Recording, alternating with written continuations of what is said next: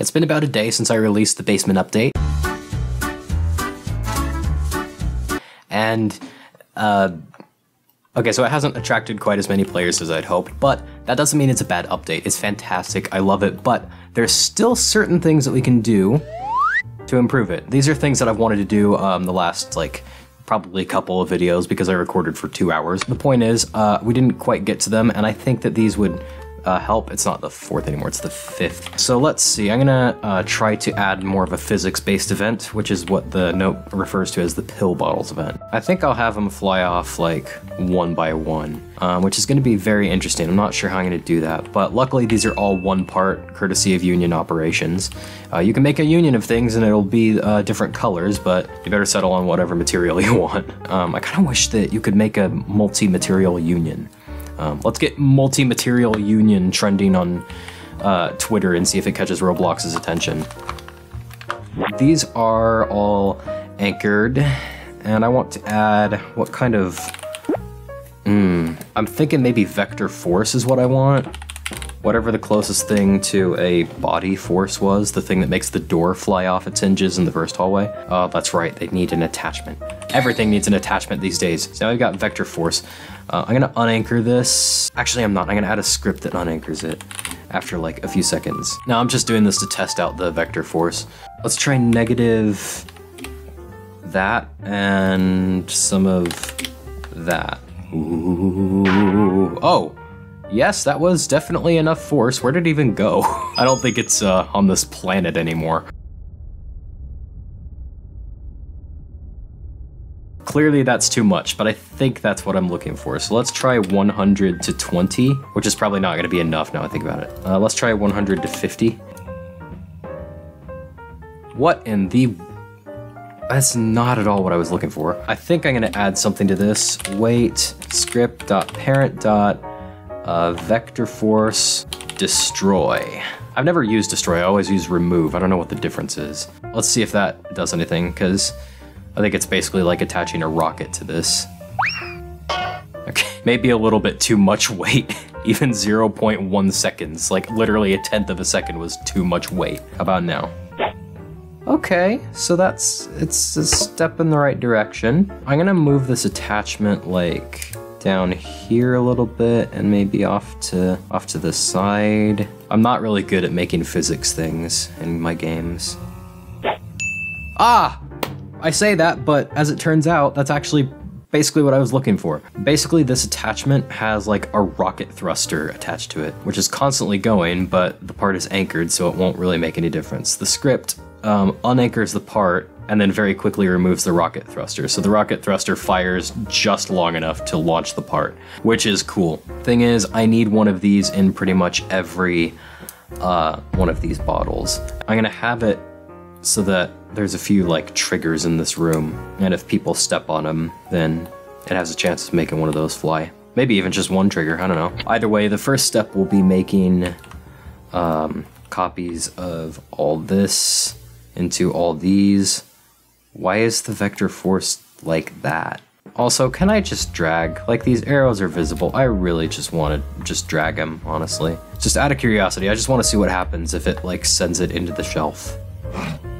Well, that's kind of cool. That's a good way to like have stuff slide without falling off. Very subtle, minimalist poltergeist. Oh my goodness, this is going to take a while. What happens if I just rotate this attachment? Will it actually do anything? Oh, big brain. Oh man, okay, that's cool. So now I can just rotate the attachment, and that, I think, by extension, will rotate the vector force. I never anchored this again, did I? Now I've got a much more efficient way of doing this. I'll have this one sling in this direction, why not? So now all we need to do really is, I'm gonna put these in a folder. Yes, for once I'm actually using folders and not groups. Medicine bottles. Hello, medicine bottles? Okay. I need a trigger. This will be the trigger, and I'll have a couple triggers in here do the same thing. Insert a script into this, and it's going to say local bottles equals game.work. I'm actually not gonna say game.workspace. I'm gonna group all of the... Should I? I'll make that a group, and I'm actually making it a model, not a folder. All right, and so instead of saying game.workspace, I'll say script.parent.parent.medicine bottles. I think that already makes an array. I don't think I need to say get children. I'll go ahead and do it anyway. I don't think I really need to, but I'm just doing it anyway because just in case. So yeah, there's that. Now how do I want to do that? I'm gonna say function ontouched. I know this could be an anonymous function, but there's still a couple things that I want to do. Now here's where my scripting library comes in. Local human equals, hang on a second. There we go. Part.parent find first child humanoid. If human and part.parent. Oops. Oh, now I've messed everything up. Parent.name is not equal to ghost, then do this. Just to make sure, I don't think ghost will ever touch this, but it can't hurt to be safe. So let's say for IP in pairs of the bottles thing, do. So now I'm creating a loop that will iterate through the medicine bottles and select one randomly. You know what? I don't think I even need to do that. I think all I need to do actually is say bottles math.random from 1 to the number of bottles. I'm not putting a die roll on this just yet, so if it doesn't happen when I touch this brick, that's when I know something's not right. Vector force. Vector with both, what is it again? Direction and magnitude. We just watched Despicable Me. Me and my wife just watched Despicable Me, so yeah. I prefer to use GRU force. Yeah, so I think I can say if force, then force.parent.anchored equals false. Wait, force destroy. Okay, now it's probably not terribly clear what this does. Basically, we create a list of the bottles, and then whenever this part gets touched, it makes sure that a player touches it, or rather that something with a humanoid whose name is not Ghost touches it. And then it locates a random bottle in the list and checks if there is a vector force in it. If there is a vector force in it, that means it hasn't flown off the shelf yet. So that means the parent of the force would get unanchored. It would wait like in the smallest denomination of time possible and then destroy the force. I sound like some kind of anti-Jedi activist or something. I really should make this smaller. It's just not efficient with how big it is right now. It isn't. One thing I do want to fix before I forget, it came to my attention that there's like 2 of these. Oh, flip. Is there? Okay, so whenever I go into a game, it always looks like there's a second copy of this texture on this exact wall, and I have no clue what's causing that. But as long as there isn't, I guess there's nothing I can do about it. If you can't see it, you can't fix it. Well, I should use that more often. Oh, here is the brick. So why is it not working? Let me add some print statements to that script. Print touched. Oh, I know what's wrong. I forgot to connect the function. Hang on, script.parent.touched connect to ontouched. There we go, without the parentheses. There we go. Oh, that worked. So now I can just keep like traipsing all over this until I've knocked off all the bottles. That's fun. Man, that last one's being stubborn. It's like bowling. Oh, that was fun. Okay, but it reminded me I need a cooldown and a die cast. I want this to be slightly common. Remind me again, game.lighting, what my common die is. It is 6. That's not common enough. I want this to be more common than that. I have to take into consideration that players aren't going to be visiting this room very often, and that there's going to be a cooldown. So, first of all, I'm going to name this event. Local event equals flying medicine bottle. And you'll see why I'm doing that in a bit. Local dice equals game.lighting.dice dot standard dot very common, which I think is like a 1 in 4 probability. Okay, I think this is where I want to put the die roll. Local roll equals math.random dice.minroll value to dice dot max roll value, and if the roll is equal to the dice dot target dot value, then do this. Script dot parent dot. Actually, I don't need to say script dot parent. I used to say script dot parent dot script, I think. I can't remember if I ever did that or not. It sounds like I did. That sounds familiar. And that is just so pointless, but you know, I was a little young Lua scripter. I didn't know better. Script.disabled equals true. Wait for 60 times, let's say a minute, really. That's how common I want this to be. Disabled equals false. Cooldown started for event. Yeah, so I'm basically labeling and naming all my events so that I can, yeah, see, here's an example. So it showed me the roll of the event that just happened, and it showed me, it says cooldown started for medicine storage ghost. 2, cooldown started for flying medicine bottle. Good, and that appears to be working. Now I want to make, I might make a couple more triggers. I'll put it in kind of a odd layout. I feel like I'm putting like ships on a battleship board, but instead of trying to like figure out where they won't be hit, I'm trying to figure out where they will be. But also might not be. It's very tricky. I've learned how to better optimize my game to reduce lag. You kind of have to know what causes lag. The more strain you put on a game and the more processing it has to do, the higher the chances of lag will be.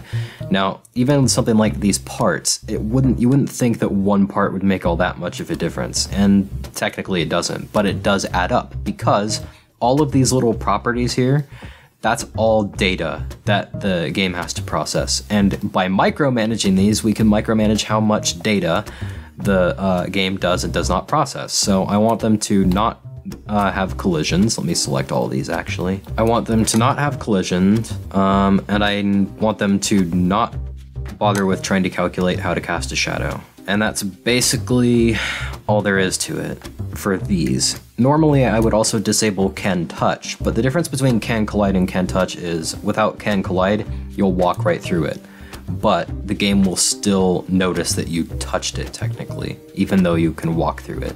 With can touch, the game won't process that. I need it to process that in order for this event to work. There's a few other ways to optimize game performance as well, and we'll get to that. So we've got some custom meshes here. We all know that I built these in Blender, unless you're new around here, in which case that's a cool episode, you should check that out. Switch render fidelity to performance. I feel like I actually explained this yesterday when I recorded. Basically, it means the further away you get from these, the less accurately they'll be rendered.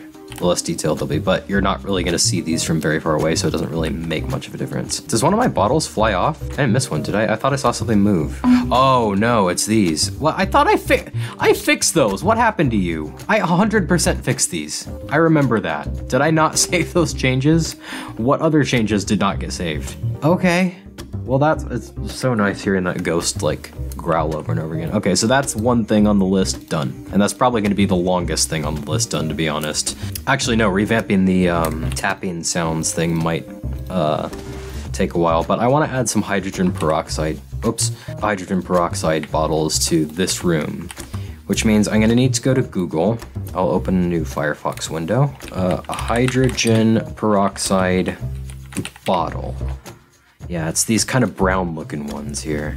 This is gonna be quite an interesting experience because last time we worked in Blender, I did some practice rounds to understand fully what I wanted to do and how I wanted to do it.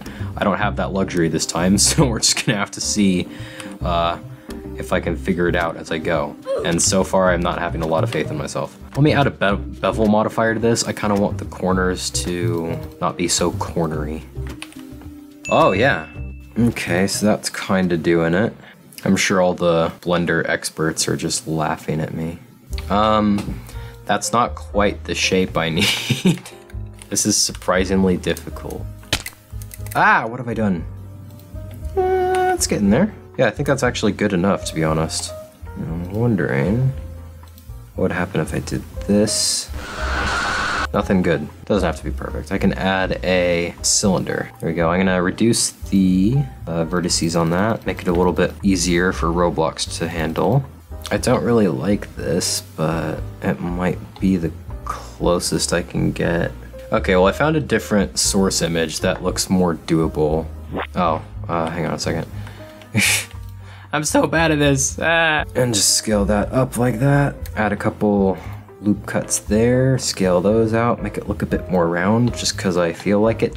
I don't really need to model the cap actually, because I've got a cap already in Roblox that will work. Question is, do I want shade smooth or shade flat? Shade smooth looks pretty good. A little trick with Blender that I've discovered is that if you add a loop cut to objects that are shaded smooth, it will kind of help you define it a little more. Kind of helps you determine like where you want the shadows for some reason. Right, so there we go. We got a hydrogen peroxide bottle that looks actually quite splendid. So I'll go ahead and export. Now I get to show off my trick that I talked about. Here it is, scale. If I turn this down to 0.1, it will be closer. It won't be exactly, it'll be a lot closer to the scale that I want it to be when I import this into Roblox. I'm just gonna say HP bottle. Nice little HP Lovecraft reference as well. So there's that. I'll also slap a label on it, or like just a rough looking label on it once I get in here. I don't want to move it. Excuse me? What happened? Okay, whatever you say. Yeah, so I mean, it's still massive, even with the scaling that I did, but it was a lot more reasonable. I didn't have to like see the entire universe in front of me to fix it. So this should be about that size, I think. And it should be that iconic brown that hydrogen peroxide bottles are, or burgundy, I guess. Burgundy with a little bit more green. Yeah, that's nice. That's hydrogen peroxide brown. So now what I can do is take this lid and copy that, paste it there. There we go. That looks like a hydrogen peroxide bottle if ever I've seen one. So I went to the doctor when I was a kid who diagnosed me with asthma, I think. He either diagnosed me or he just prescribed my medication for me. And I saw one of these bottles here in his office for whatever reason. And it just fascinated me. I honed in on that bottle thinking, why is that bottle brown? What is that? Does it taste good? I didn't drink it, thank goodness, but I just wondered what it was. I knew it was probably something that would be fatal if ingested, but yeah, as like this little 4-year-old kid, I'm looking at this bottle and saying, better not ingest that. But either way, what do I want my label looking like? I'll have it mostly gray. I'm gonna design the label like really big and then just scale it down. And here, probably scale this down a little bit and make a union of that. So we've got this nice like asymmetrically, what is this called again? Not polygon. Parallelogram, kind of. Whatever it is, it's gonna be orange. I know, I'm aware of the difference between shapes and colors, but I promise. It's so nice that Roblox added like relative individual axes for union operations. That's really helpful. I love that. And already that's exactly what I wanted, actually. So I'll make a union out of this and I'll scale it way down and just slap it right on our hydrogen peroxide bottle, scale it down even more. Oh, so tiny. Put it right there. Doesn't that look fantastic? We'll stretch it down this way a little bit, but mwah. That is the best hydrogen peroxide bottle I've ever made. Matter of fact, it's the only hydrogen peroxide bottle I've ever made. Wow, this is a really old hydrogen peroxide bottle. That's very vintage. That probably predates this asylum, frankly. That's like early 1800s. When was hydrogen peroxide invented? Discovered? When was hydrogen peroxide invented? I got a nice portrait of the guy who invented it. Maybe I should put that up in this room too. 1818. I would have thought it was like 1860 or something like that. H2O2 is a clear, colorless liquid compound of hydrogen and oxygen. It was discovered in 1818 by Lewis, that guy, as he reacted barium peroxide with nitric acid.